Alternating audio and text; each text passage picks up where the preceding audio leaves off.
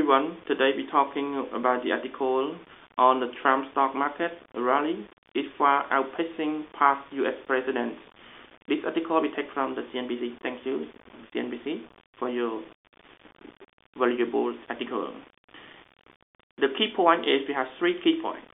The first is the S&P 500 has returned more than 50% since President Trump was elected, more than double the average market return of the presidents 3 years into their term, according to the Bespoke Investment Group.